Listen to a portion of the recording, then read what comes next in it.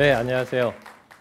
이번 엑스캠퍼스에서 인공지능과 나 그리고 미래에 대해서 말씀드릴 인공지능대학원을 맡고 있는 이지영입니다.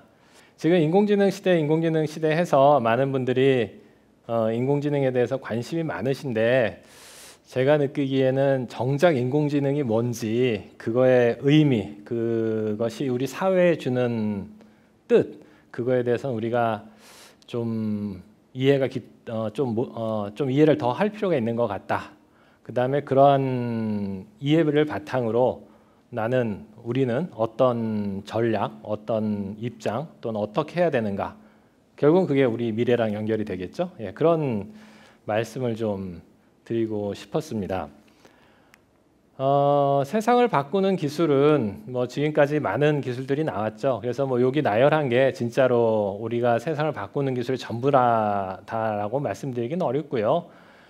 컴퓨터 쪽으로 쭉 말씀을 드리면 80년대 이제 PC, 애플에서 PC 퍼스널 컴퓨터가 처음 나왔죠. 그 전까지는 다 컴퓨터라는 건 막 메인프레임 해가지고 엄청나게 큰 냉장고보다 더 큰 애들이 막 그 엄청난 방에 들어가 있는 이런 것들이었는데 이제 PC라고 해서 데스크탑, 이제 책상 위로 끌고 왔죠. 그리고 대략 물론 이거는 여기 있는 연도는 나타난 때는 아닙니다. 인터넷도 1980년 전후로 나타났기 때문에 실제로 이제 파퓰러해지는 그 때를 대충 말을 하면 95년도에 대충 이제 인터넷이 대중들에게 알려지기 시작했고요. 그다음에 2005년엔 스마트폰이 나왔고 2015년도 대략 이쯤 해서 이제 인공지능에 대해서 많은 분들이 알고 인공지능에 대해서 관심을 갖기 시작을 했습니다. 근데 이렇게 네 가지를 뽑아봤는데 이 마지막에 있는 인공지능은 우리가 그동안 알고 있던 앞에 있던 세 가지의 그 기술들보다도 훨씬 더 우리한테 임팩트를 주고 또 앞으로 미래 사회 볼 때도 훨씬 더 많은 영향을 줄 거다라고 생각을 하고 듭니다. 그래서 인공지능 하면은 생각나는 대표적인 사건이라고 해야 될까요? 예, 사건이죠, 사건. 2011년도에 기억하시는 분이 계신지 모르겠는데 IBM 왓슨이 제퍼디 쇼에 가서 1등을 했어요. 제퍼디 쇼라는 거는 퀴즈쇼입니다. 그래서 예를 들자면 영국 빅토리아 시대 때 유행했던 치마의 색깔은 이런 거죠. 그래서 그거를 이제 듣고서 이제 사람들이 이제 부저를 빵 눌러서 이제 답을 말해서 점수를 따는 그런 거고.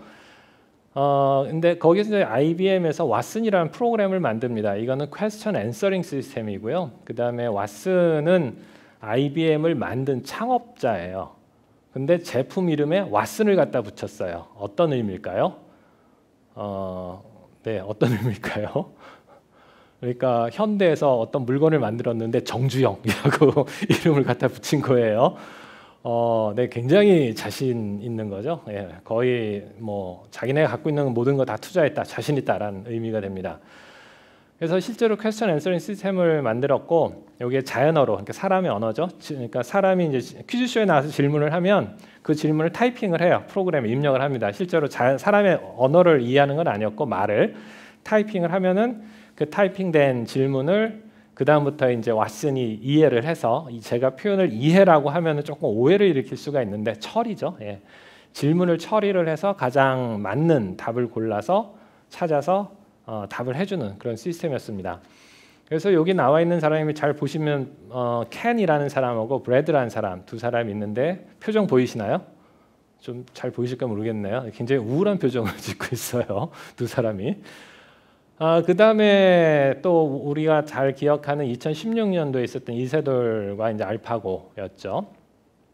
이때도 이세돌이 운이 좋았는지 다행이었는지 한 판 이기고 그 다음에 내리 네 판인가 졌습니다. 그 다음에 중국에 있는 사람들이 우리도 하자고 하도 아우성 쳐가지고 그 다음 해 이제 중국 가서 이제 구단 몇 명이죠? 4명인가요? 붙어서 싸워서 이겼습니다. 저 좌절하는 표정을 보시면 여러분 느끼게 되죠. 공교롭게도 이게 우리랑 상관없는 일이라고 생각되지만 사실 우리랑 상관이 있어요. 일단 이세돌이 한국 사람이죠. 근데 한국에서 했었고, 그다음에 IBM 왓슨도 우리랑 상관이 없는 것 같은데 세상은 7번 건너뛰면 다 연결된다고 그러잖아요. 그죠? 세상 뭐 아프리카에 있는 누구도 내가 7번을 건너뛰면 다 연결된다고 하듯이 아이뱅 왓슨도 한국이랑 되게 관계가 있어요. 신기하죠? 그 켄이라는 사람이 아버지가 주한미군이어가지고 한국에 살았었대요. 초등학교 때. 그래서 한국과 다 연관이 있습니다.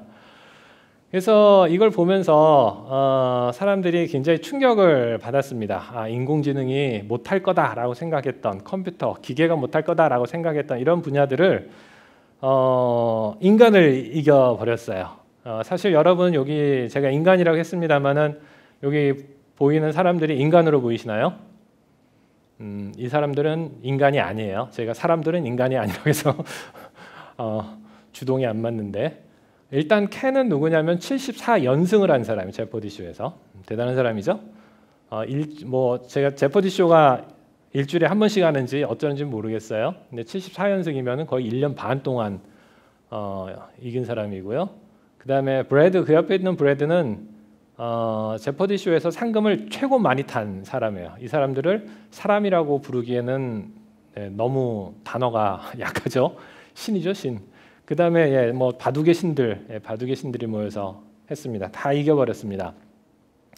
정말로 이거 한 사건을 통해서 많은 사람들이 AI가 뭔지 굉장히 궁금해하면서 또 AI에 대해서 AI에 과연 어떤 영향을 끼칠까 또는 AI에 대한 두려움이 여러 가지 혼재되는 시대가 되었습니다. 그래서 뭐 여러 가지 이런 거죠. 나도 AI를 해야 되나?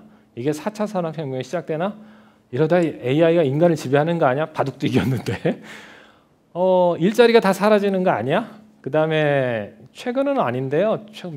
한 3, 4년 전, 2, 3년 전만 해도 회사 사장님들 만나면 하는 질문이 이거였어요. 이거 유행 아니에요? 한 1, 2년 이러다 마는 거죠. 물론 그분의 심정은 이해가 돼요. AI를 하자니 준비가 하나도 안 됐고 엄청난 돈을 투자해야 될 것 같은데 이거 이러다가 유행으로 끝나면 나는 망하는 거잖아요. 그 시간과 돈 다 투자해놓고. 그래서 유행 아니냐라고 말을 하죠. 그래서 제가 그분한테 그랬어요. 지금 시총 탑5 아세요? 라고 하면 여러분 시총 주식 총액수 탑5가 어딘지 모르시죠?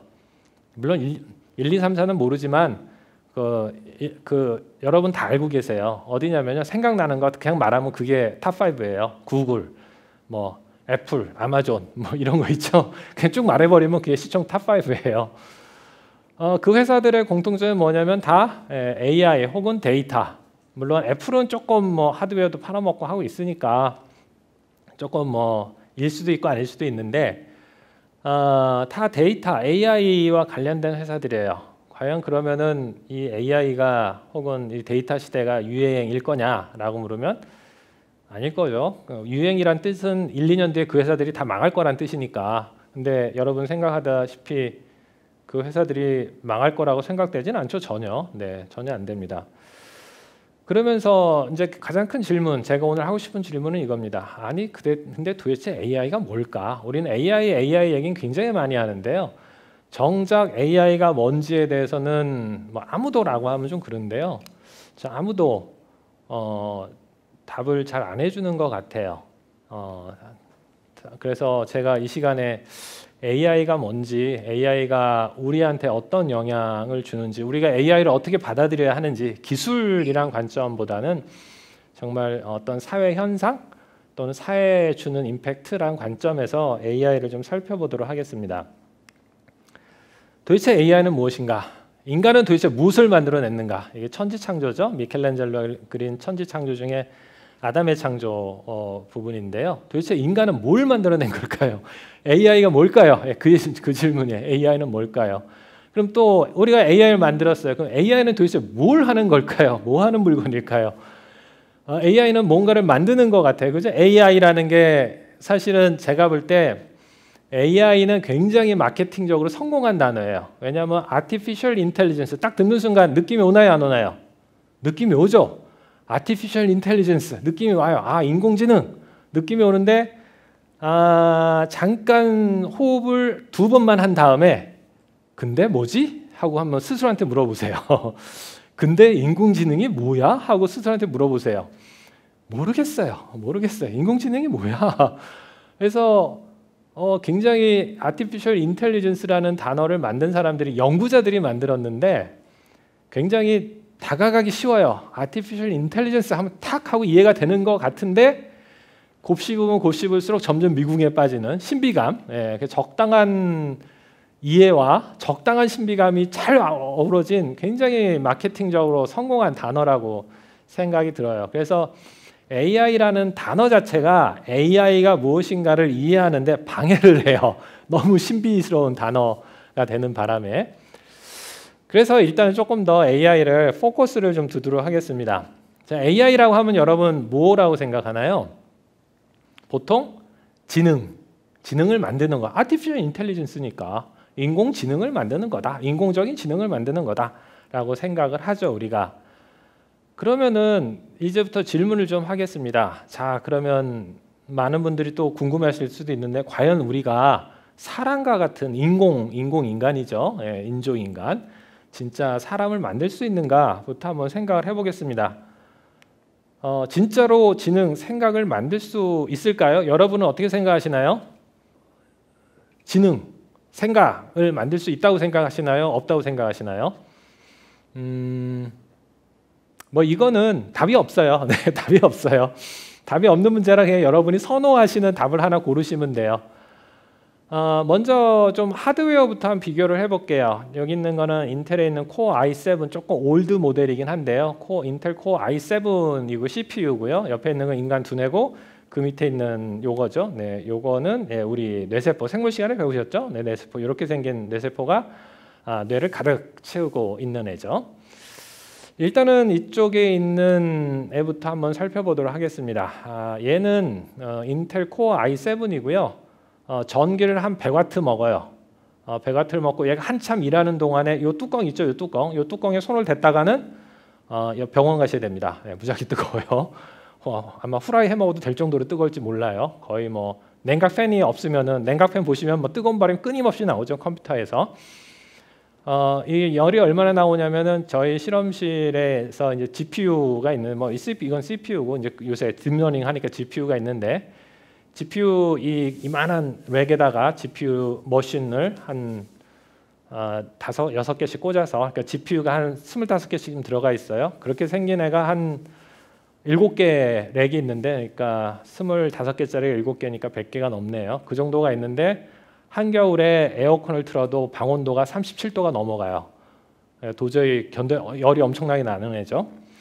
그래서 전기를 꽤 많이 먹고요. 그 다음에 얘는 클럭이 3GHz라고 들으셨죠. 물론 뭐 좀 익숙하신 분은 아실 거고 잘 모르시는 분은 뭔 소리 하시겠지만 3GHz의 클럭을 갖는다라는 거는 초당 30억 개의 계산을 한다는 얘기예요. 요새는 30억이라는 게 너무 흔해 빠진 숫자라 느낌이 잘 안 옵니다, 여러분들. 초당 30억 개의 일을 하기 위해서는 일 하나 하는데 걸리는 시간이 얼마죠? 30억 분의 1초죠. 자, 그러면 이제 퀴즈를 낼게요. 30억 분의 1초 동안에 빛이 얼마나 갈까요? 빛이 얼마나 가냐면은 딱 요만큼 10cm 갑니다. 네, 계산하기 편해요. 빛은 30만 킬로미터니까 30억으로 나눠주면 이빨이 잘 맞아요. 그래서 10cm 갑니다. 여러분 빛이 10cm 가는 시간을 생각해 보셨나요? 시작했을 때 빛이 딱 스톱 하는 그 시간 생각해 본 적 없죠? 예, 너무나도 찰나와 같은 시간인데 이 CPU는 그 찰나와 같은 시간에 계산을 하나씩 따박따박 하고 그거를 1년 내내 돌려도 고장이 안 나는 어마어마한 기계예요. 도대체 인간이 뭘 만들어낸 거야 싶을 정도로 여러분은 이 CPU가 하도 흔해 빠져가지고 그냥 기계 뭐 돈 주면 사는 기계라 생각하겠지만 이 기계가 하는 일을 생각해 보면요, 이거는 기술이 아니라 기적이다 라고 생각할 수밖에 없는 어마어마한 물건을 만들어냈습니다, 인간이. 자, 이제는 요 뇌에 대해서 한번 살펴보겠습니다. 얘는 초당 30억 개 일을 하는데요. 옆에 있는 얘 있죠? 얘는 초당 몇 개 계산을 할까요? 제가 숫자를 말하면 좀 민망해요.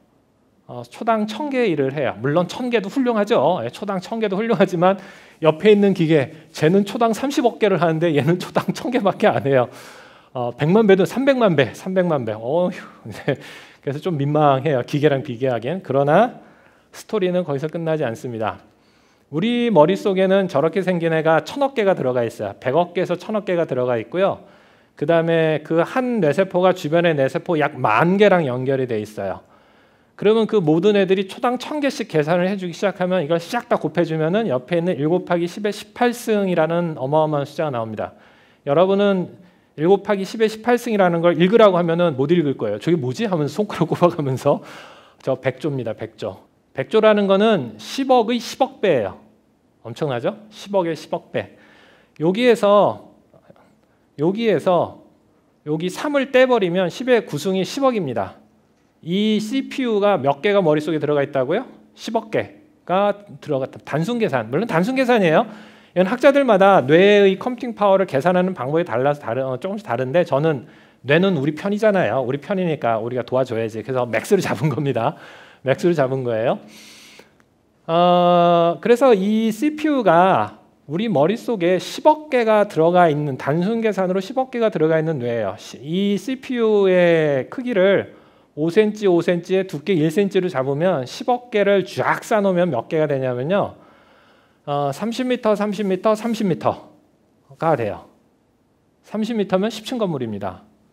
그게 30m. 어마어마한 거예요. 어마어마해요. 그만큼의 CPU를 모아놔야 우리 머릿속에서 일어나는 그 컴퓨팅 양하고 단순 계산이 됩니다. 그럼 그렇게 엄청난 CPU를 쌓아놓고 거기에 전기를 넣기 시작하려면 원자력 발전소 아마 몇 개일지 모르겠어요.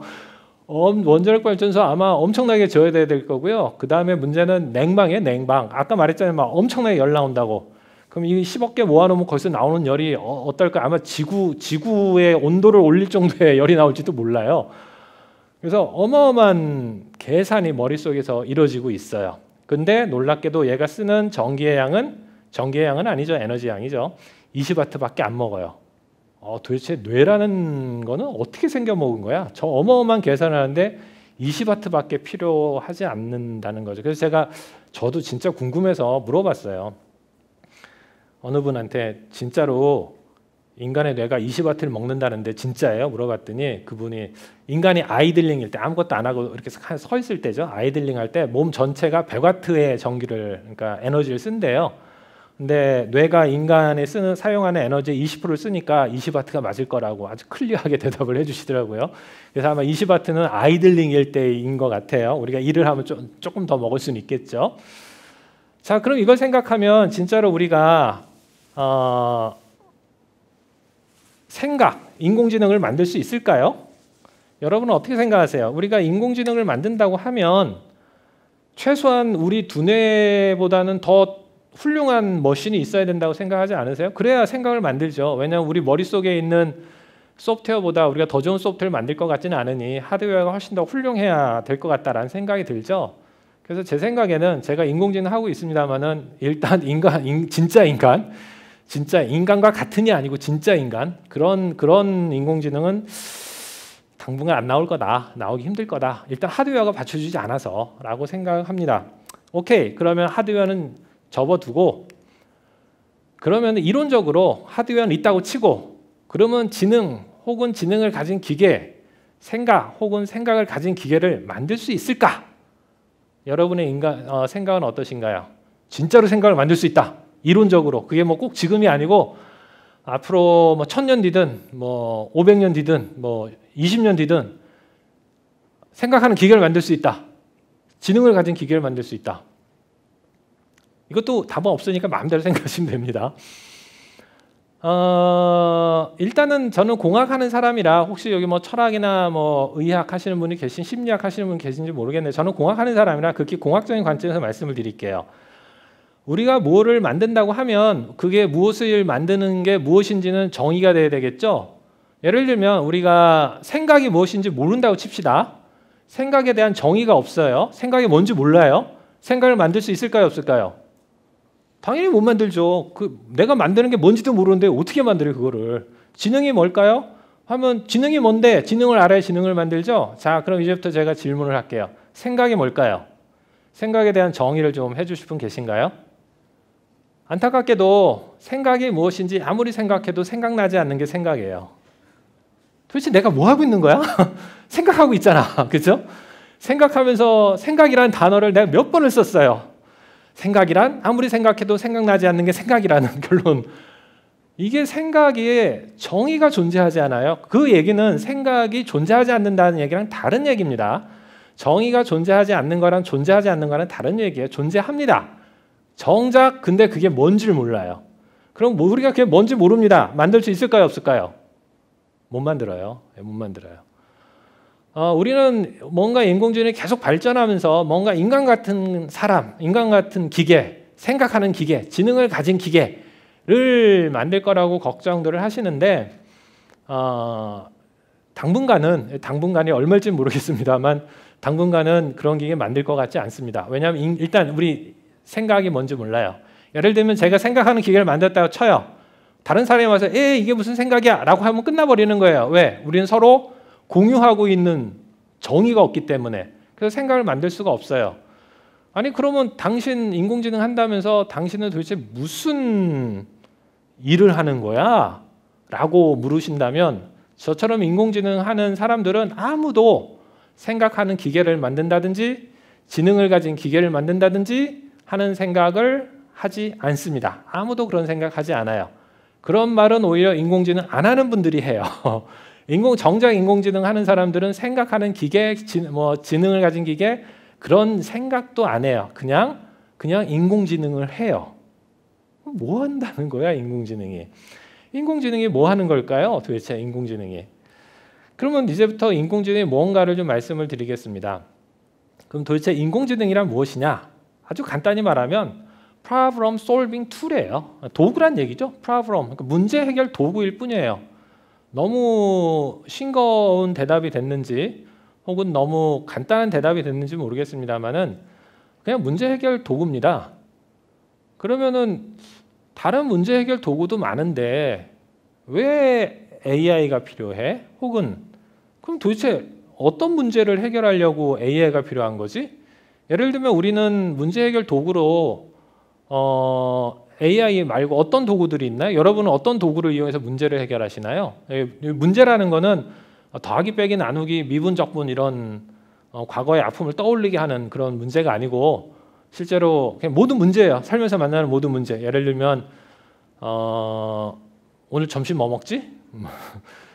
끝나고 어디 갈까? 이것도 다 문제잖아요. 내 입장에서는. 그렇죠? 그런 모든 걸 포함하는 문제를 말합니다.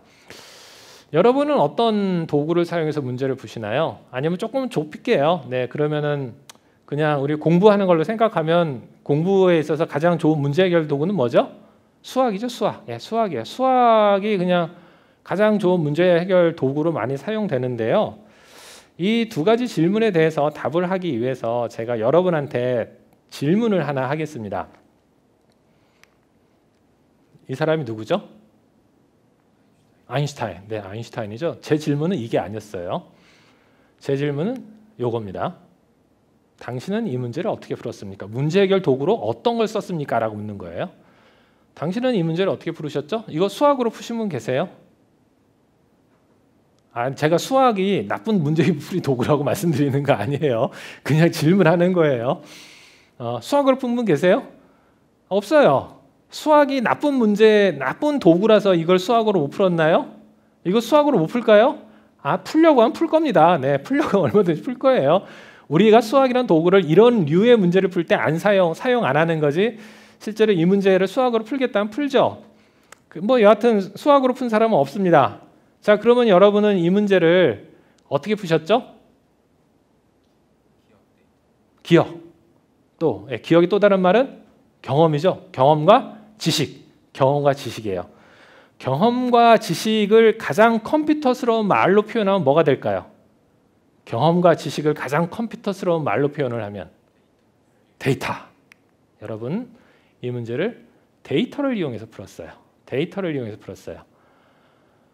우리 AI란 문제풀이 도구예요. 어떤 문제풀이 도구냐면은 데이터를 이용해서 문제를 푸는 도구예요. 데이터를 이용해서 문제를 푸는 도구가 AI예요. 물론 AI의 원래 의미는 꼭 그 의미는 아니었어요. 그거보다 훨씬 더 광의하지만 최근에 와서 우리가 말하는 AI라고 말하는 최근에 와서 말하는 AI는 바로 데이터를 이용해서 문제를 푸는 도구로서의 AI를 말해요.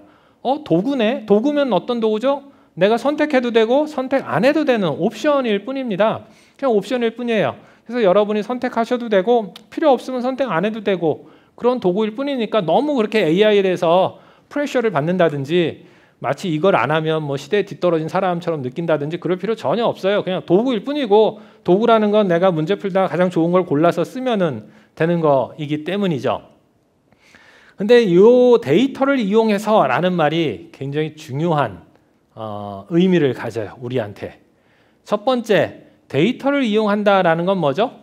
개별 사실로부터 쭉쭉쭉쭉쭉 치고 올라가서 어떤 일반화시킨다라는 개념을 그 문제풀이가 그거니까 다시 말하면 데이터를 이용해서라는 뜻은 어떤 의미를 갖죠? 귀납적이에요. 귀납적 문제풀이 해결 기법이에요. 귀납적 문제풀이 해결 기법입니다. 귀납적과 반대말은 뭐죠? 연역적이죠. 연역적. 연역적은 뭡니까? 일반 법칙을 시작해서 일반 법칙으로부터 계속 일반화시켜가지고 그러니까 뭐 1 더하기 1은 2지 그러니까 어쩌고 저쩌고 해서 요거야 라고 풀어가는 게 연역적 해결 기법이에요. 인간은 두 가지 문제 해결 기법을 사용합니다. 하나는 연역적 기법을 쓰고 하나는 귀납적 기법을 사용을 하죠. 자, 그러면은 여러분은 실제로 그 두 가지 기법 중에서 어떤 기법을 더 많이 사용하시나요? 연역적 기법과 귀납적 기법. 나는 문제를 연역적으로 푼다. 그러니까 연역적이라는 건 너무 어렵게 생각하지 마시고 일반 법칙을 이용해서 딴딴딴딴 푼다. 아니야. 데이터를 이용해서 다시 말하면 나는 경험과 지식을 기반으로 해서 문제를 푼다라는 거죠. 또 문제를 너무 어렵게 생각하지 마시고 이 시간 끝나고 어디 가서 뭐 하지? 라는 그 문제를 풀 때 어떻게 푸시냐라는 겁니다. 예. 어떻게 풀죠? 귀납적으로 풀죠. 그 연역적으로 푸는 분 계신가요? 그 다음에 데이터를 이용해서라는 거는 자동이라는 걸 의미를 해요. 왜냐하면 데이터만 주기만 하면 그 다음부터 문제가 자동으로 해결되기 때문이죠. 그래서 AI를 최근에 우리가 사용하는 AI를 말을 한다면 그 AI는 데이터를 이용해서 문제를 자동으로 해결하는 기술이라고 말할 수 있어요. 이 똑같습니다. 이 기술 써도 되고 안 써도 돼요. 필요 없으면 쓰지 마세요. 진짜입니다. 필요 없어요. 말씀드린 대로 우리는 갖고 있는 기법은 연역적인 방법론과 귀납적인 방법론 두 가지를 우리가 사용을 하고 있는데 우리는 귀납적인 방법론, 이 바로 AI가 귀납적인 방법론에 해당이 됩니다. 근데 지금까지 여러분이 학교에서 배운 거를 한번 생각해 보죠. 뭐 여기 공대 나오신 분들이 있으면 좋은데 학교에서는 어떤 방법론을 주로 배울까요? 여러분 어떤 방법론을 배우시죠? 뭐 다른 과도 상관은 없을 것 같아요. 어떤 걸 배우시죠? 연역적 추론 기법을 배우시죠? 학교에서는 주로 1번 법칙을 가르쳐요. 자, 이게 맞느니라, 이것도 맞느니라, 이것도 맞느니라. 그러니까 이래 하니까 이것도 맞지, 이래 하니까 이것도 맞지. 그러니까 네 문제의 답은 이거야. 하면서 우리가 보통 연역적으로 문제풀이를 해결하죠. 근데 실제로 여러분은 연역적 문제풀이 기법을 쓰나요? 귀납적 문제풀이를 쓰나요? 여러분은 귀납적 문제풀이 기법을 씁니다. 귀납적이라는 거는 내 경험과 지식, 내 경험에 기반해서 문제를 풀지 일반 법칙에 의해서 문제를 풀지는 않아요. 그렇죠. 물론 그 일반 법칙이라는 것도 사실은 내 경험과 지식이 종합돼서 나온 게 일반 법칙이긴 하지만 그렇게 풀지는 않아요. 다시 말하면 맨 밑에 학교에서 배운 그 연역적 지식을 바탕으로 해서 문제를 잘 풀었습니까? 실제로 저도 학교에 있지만 학교에서 가르쳐준 그 지식 가지고 문제 풀려고 하면 문제 잘 풀리나요? 회사 가면서 맨날 듣는 얘기가 그겁니다. 제가 도대체 학교에서 뭘 배우는 거냐? 왜 회사 오면 다 다시 가르쳐야 돼? 라는 얘기를 듣게 되죠. 뭔가 연역적 문제풀이 기법은 이런 느낌이에요. 제가 조금 더 예쁜 사진을 찾으려고 했는데 없어요. 이게 학교에서 가르치는 거를 비할 생각이 있는 건 아니고요. 여기서 키포인트는 바퀴 하나예요. 바퀴 하나. 바퀴 하나 달린 손수레 끓여보신 분 계세요? 예, 무지하게 어렵습니다. 네, 무지하게 어려워요. 진짜 이거 뭐 딱 보면은 짐 싣고 갈 것 같은 수레인데요. 여기에 짐 싣고 가다 보면은 잘못하면 넘어져가지고 끌고 갈 수가 없어요. 우리가 지금까지 배웠던 지식이 이런 느낌이라는 거예요. 연역적인 지식이. 저는 연역적인 지식이 필요 없다고 말하지 않습니다. 인간이 사용하는 도구로서의 연역적인 기술 하나만 있는 게 불완전하다라는 걸 말씀드리고 싶어요. 왜냐하면 우리는 실제로 문제 풀 때 연역적 기법과 기납적 기법을 다 사용하고 있는데 정작 학교에서 가르치는 거는 연역적 기법 하나만 가르쳐요. 그러면 바퀴 하나 달린 수레를 내가 열심히 끌고 다니는 거고 거기 짐을 잘 싣고 가면 잘 갈 것 같은데 많이 싣지도 못하고 잘 가지도 못하는 그런 일이 생깁니다. 이제 인공지능이 나타나서 어떤 일이 생겼냐? 드디어 두 번째 바퀴가 생기게 돼요. 그래서 연역적인 바퀴 옆에 귀납적인 바퀴가 드디어 생기게 됩니다. 이제 수레, 이건 마차인데 바퀴 2개 달린 수레가 등장을 한 거예요. 자, 어떤 일이 생길까요? 이제부터 문제풀이에 대해서 엄청난 자유도가 생기기 시작했어요. 이 말은 연역적 문제 해결 기법이 필요가 없다를 말하는 것도 아니고 여러분이 걱정하는 것처럼 인공지능 기술이 나타나면 이 세상의 모든 것을 다 해결해 줄 거야를 의미하지는 않아요. 그냥 문제풀이 기법으로서 연역적인 방법이 있고 기납적인 방법이 있어서 그 두 가지가 드디어 쌍을 이루어서 인간한테 주어지기 시작했다라는 겁니다. 그러면 예전보다 이러한 바퀴 외바퀴 수레를 우리가 사용할 때보다 바퀴 2개 달린 이 수레를 사용할 때 훨씬 더 많은 짐을 실을 수 있고 훨씬 더 빨리, 심지어는 이 같은 경우는 이거 누가 끌어야 되죠? 이거 말한테 못 끌게 합니다. 그죠? 사람이 끌어야 돼, 사람이. 근데 이거는 말한테 끌게도 시킬 수 있어요. 자동화된다는 얘기예요. 훨씬 더 자동화될 수 있고 훨씬 더 많은 걸 실 수 있고 문제를 훨씬 더 빨리 풀 수 있는 그러한 이 시대가 열렸다라는 겁니다. 다시 말하면 인공지능이 우리한테 주는 게 뭐냐? 제가 앞에서 선택이라고 말씀을 드렸지만 선택은 맞지만 현실적으로 봤을 때 선택은 아닙니다. 왜냐하면 여러분한테 질문을 할게요. 외발 수레를 끄실래요? 바퀴 2개 달린 쌍발인가요? 바퀴를 이 수레를 끄실래요? 라고 물으면 뭐라고 대답하실 거예요? 당연히 이거예요. 자, 어느 회사가 있어요. 자, 나는 인공지능 필요 없어. 나 그거 없어도 지금까지 하던 일 다 했어. 틀린 말이에요? 맞는 말이에요? 맞는 말이죠. 없어도 다 했잖아요. 어느 사람이 있어요. 나 그거 없어도 사람들 다 살았어. 인공지능 내가 왜 해야 돼? 틀린 말이에요? 맞는 말이에요? 맞는 말이에요. 그렇지만 이것이 등장하면서 생긴 일이 뭐냐? 같은 문제를 풀어도 더 빨리, 더 효율적으로 풀기 시작했습니다. 자, 인공지능을 사용하는 회사, 사용하지 않는 회사, 인공지능을 아는 사람, 모르는 사람은 살아가는데 아무 문제 없습니다. 그러나 문제풀이의 효율에 엄청난 차이가 생기겠죠. 경쟁력이 떨어지게 됩니다. 생존 경쟁에서 떨어지게 되는 거죠. 이게 도구로 말미암아 생기는 그 생존의 문제까지 연결이 되는 일이 돼버렸어요. 그래서 단지 이제 AI가 기술로 시작했지만 그 기술이 단지 선택의 상으로 간 게 아니고 이것이 생존의 문제까지 연결되는 그런 시대가 돼버렸습니다. 많은 분들이 이런 질문들을 해요. 세상에 없던 그러나 필요한 기술이라고 생각을 하죠. 그래서 혹시 많은 분들이 이런 걸 봤을 거예요. 일자리가 없어질 거다. 여기서 다 빨간 거 자세히 읽어보시면 그냥 좌우당간 인간의 일자리 반은 사라질 거다. 그런 내용들이에요. 그래서 진짜로 인공지능이 나타나면서 인간을 무지하게 공격하면서 의도적으로 공격하든 의도적이지 않게 공격하든 간에 드디어 인간이 피폐해지는 모든 이런 삶에서 쫓겨나는 일이 생길 거냐 우려를 많이 하시는데 제가 미래학자가 아니라서 예측할 수는 없습니다만은 분명히 없어지는 직업 있을 겁니다. 그거는 분명히 있겠죠. 없어지는 직업이 분명히 있겠지만 여기에서 한번 쭉 보시죠. 다음 중에서 미래에 없어질 것 같은 학문을 한번 얘기해 보실래요? 국어, 국문학, 경영학, 미술학, 음악, 수학, 기계공학, 생명공학, 컴퓨터공학, 체육학, 조경학, 그 다음에 점점점점 이 모든 학문, 지금 여러분이 생각하는 그 모든 학문 분야를 다 나열하시고 이 중에서 미래에 없어질 것 같은 학문 분야를 한번 얘기해 보실래요? 어떤 게 있는지? 없어요. 물론 일자리가 사라져요. 제가 사라지지 않는다라고 말하는 건 아니다. 사라지는 일자리도 있어요.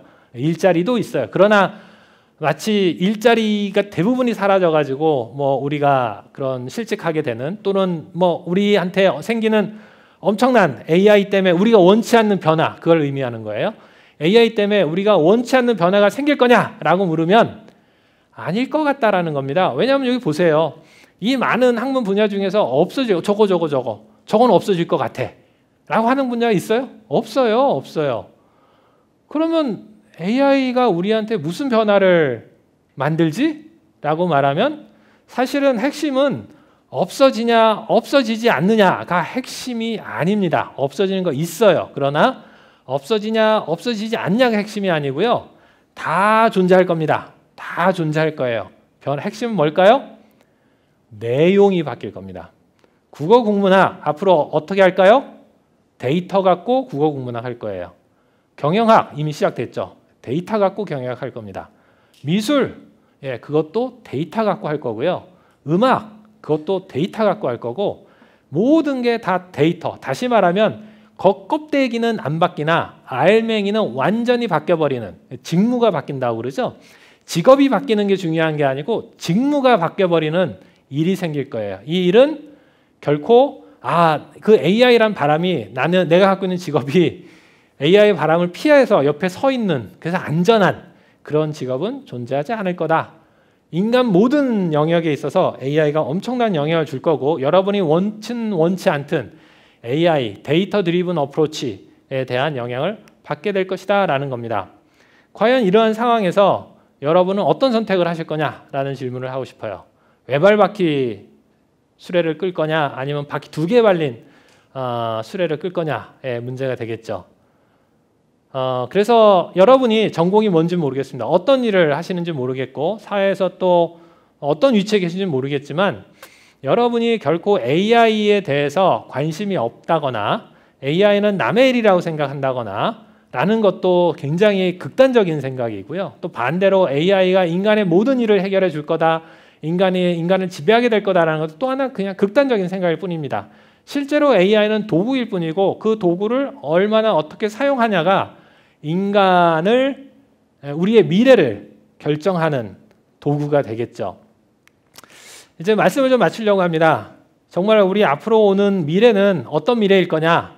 그건 아무도 모르죠. 그러나 이 말은 맞는 것 같아요. 준비하는 자에게는 미래는 천천히 옵니다. 그러나 준비하지 않는 자에게 미래는 무지하게 빨리 와요. 어느덧 팍 하고 자고 났더니 세상이 바뀌어 있어요. 그리고 그렇게 말을 하겠죠. AI 때문에 망했다고. 그 많은 시간 동안 준비할 수 있는 시간 동안 준비 안 하고 있다가 여러분은 AI에 대해서 꼭 여러분이 AI의 기술을 공부하고 AI를 알고 뭐 AI 분야로 뛰어들어서 전공을 바꾸고 일자리를 바꿔라. 그럴 뜻이 아닙니다. AI가 이 세상에 미치는 영향과 앞으로 이것이 어떤 영향을 끼칠 거며 또 나에게 우리에게 어떤 그런 도구인가를 알고 그거를 수용할 수 있는 자세 또 그거를 이해할 수 있는 자세 그 기술을 직접 쓰지 못하더라도 그 파도가 왔을 때 내가 저거를 써야 하는구나 내가 쟤랑 같이 살아야 되는구나 저게 나한테 어떤 이득을 주는구나를 아는 그 정도의 우리 준비는 하고 있어야겠다라고 생각이 듭니다. 그래서 실제로 앞으로의 시대는 AI가 당분간은 뭐 영원히는 아니겠죠. 당분간은 주도할 가능성이 매우 농후하고요. 앞으로 AI가 얼마나 갈 거냐라고 물어보시는 분들이 좀 많이 계세요. 뭐 이거는 역시 아무도 예측할 수 없는 일인데 제 개인적 경험에 기초로 하면 인터넷이 세상에 뜬 게 제 기억으로 대중에게 알려진 게 1995년쯤이었어요. 우리나라에서 그나마 우리나라가 제일 빨랐는데 95년부터 한 20년 동안 2015년 동안 한 20년 동안은 인터넷이라는 게 득세를 했었죠. 그렇게 치면 AI도 그 정도는 가지 않을까라는 생각은 듭니다. 근데 문제는 그거예요. AI가 언제 시작했다고 말을 하냐라는 이슈는 거죠. 그래서 2015년에 시작했다고 하면 앞으로도 15년은 남은 것 같고 뭐 아직도 시작을 안 했다라고 말을 하면 앞으로도 훨씬 더 많은 시간이 남은 것 같습니다. 솔직히 지금 AI가 여러분들이 이미 시작해서 많이 무르익었다라고 생각하실지 모르겠으나 제 생각에는 아직 AI가 시작도 안 하고 있는 거 아닐까라는 그러한 생각도 많이 듭니다. 그거야 AI가 끝나봐야 아는 문제지 지금 시점에서는 AI가 시작했는지 중간에 갔는지 끝에 갔는지 그러니까 우리 스스로도 모르고 있는 상황입니다. 그래서 간단하게 AI가 무엇인지 또 AI가 우리한테 어떤 영향, 어떤 의미가 있는지 간단히 살펴봤습니다. 네, 감사합니다.